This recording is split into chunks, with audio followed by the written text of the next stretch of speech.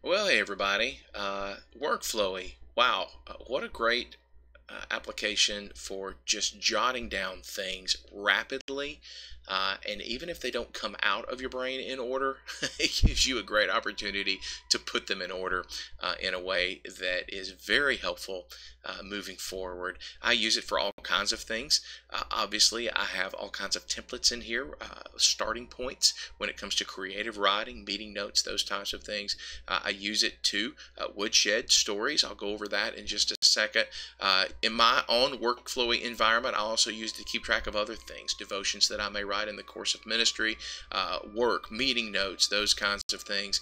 You'll see project notes, keeping track of complicated projects. It's all helpful for that. And then I've got an archive, so when I'm done with something, I can drag it down here into this old bullet and get it out of the way so that I don't have to mess with it. I do subscribe to Workflowy. It's very inexpensive, but it gives me all the number of bullets that I need, and I'm glad because when I get ready to start using this for creative writing, those can get very large, a lot of items there, but the beauty of it is I don't have to see them all at once. As you know, if you're a Workflowy user, the speed with which you can focus in and out of things is absolutely phenomenal. The way you can simply add notes to different bullets is very helpful. To complete notes, gray them out, get them out of the way, also super helpful. Tagging things we'll go over in a second. All those things make Workflowy for creative writing really a fantastic tool. So if you write creatively, you know that telling a story about this and then this and then this is not always helpful. You really need a plot arc, and there are very defined plot arcs if you deconstruct any popular story. You see them. So I have curated, not all but some, a handful of some of the more popular or well used at least plot arcs. For instance, the basic 5-point plot arc that deals with your exposition, your rising action, then your climax, the falling action, and the denouement. Okay, that's fairly basic stuff there. But the beauty of it is when I get ready to write a story, thank you, Workflowy, all I have to do is duplicate it, give the story, or give the line the name of my story, and then I'm good to go. Now I immediately have a template ready to go that I can go in and fill out for my particular story.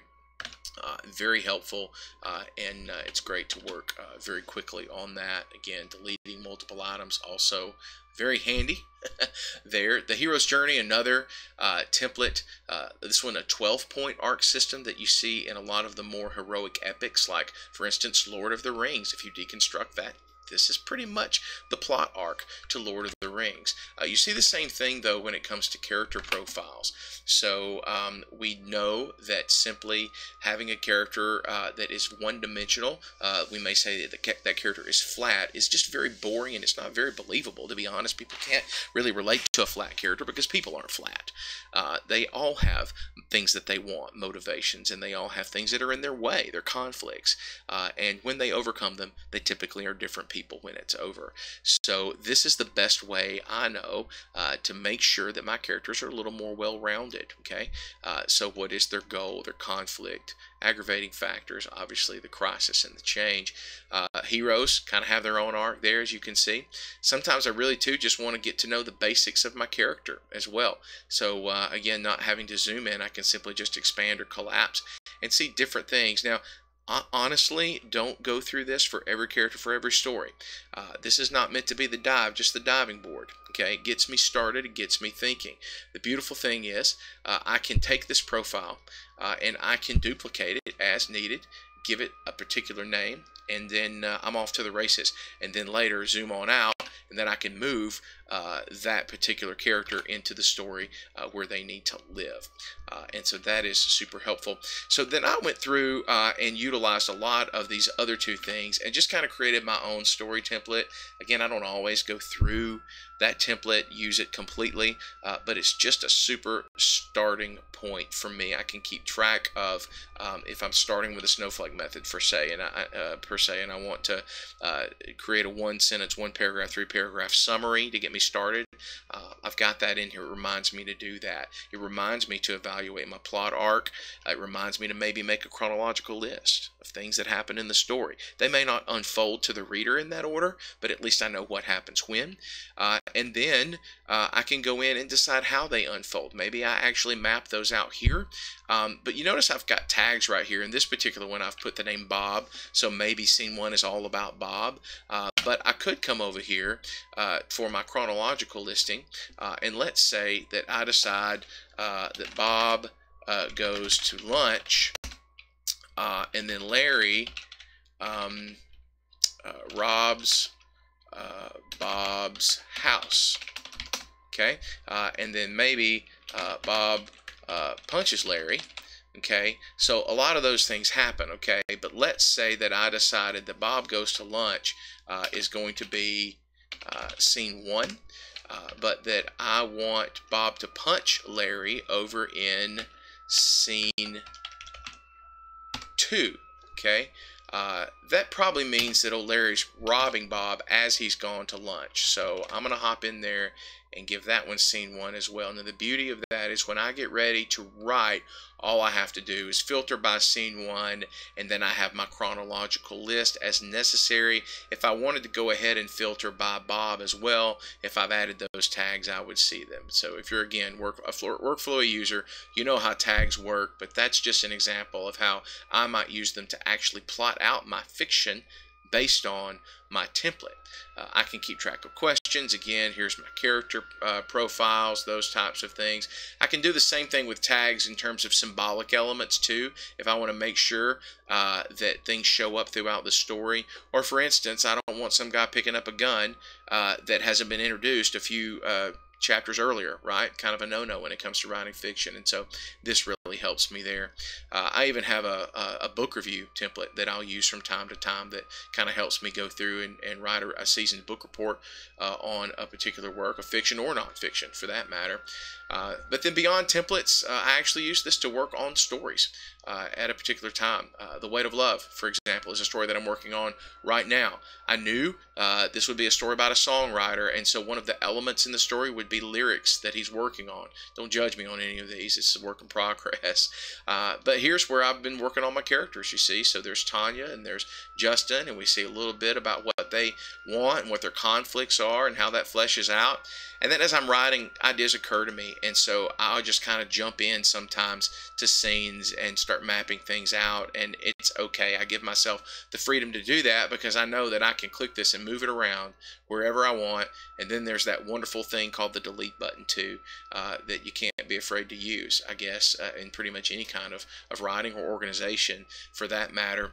I did want to show you one other thing. So I work from time to time off of prompts. For instance, a blog called Readsy on the medium.com platform offers 5 prompts every week and offers writers to write a 3,000-word story based on one of those prompts as a contest. One particular week I chose this prompt: petals fall to the ground, someone picks apart a flower and says they love me not. Okay, fairly cliche idea. So I immediately began to think, what are some scenes, some settings, some situations that wouldn't be so cliche?